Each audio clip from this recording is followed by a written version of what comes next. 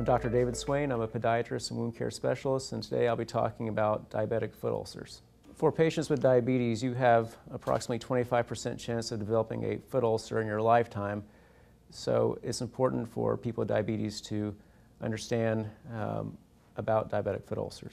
Diabetic foot ulcers are dangerous because they account for 25% of hospitalizations for patients with diabetes.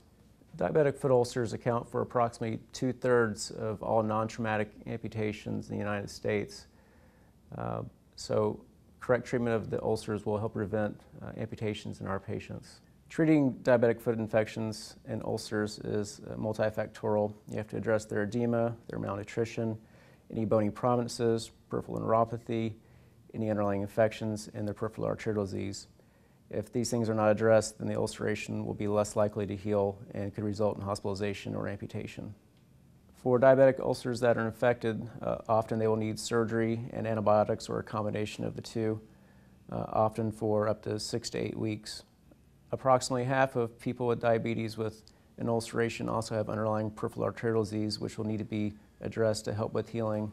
That's why referral to a vascular specialist is so vital to treating these patients. To treat diabetic foot ulcers, we use many different modalities, including offloading, debridement, antibiotics. We use different types of grafts and surgery.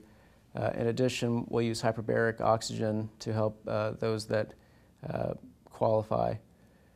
Using all these modalities together, we can have a better chance of healing the ulcer and preventing a diabetic leg amputation.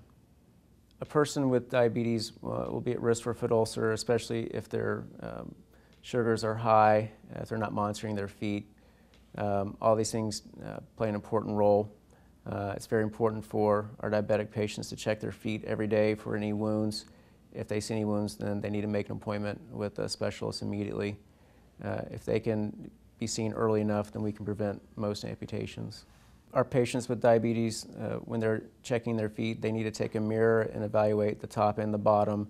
You're looking for any discoloration, any openings, any drainage, anything that is hurting. These can all be signs that there's something else going on that needs further investigation. For our patients with diabetes with large ulcerations, we use different types of dressings to help heal the wounds.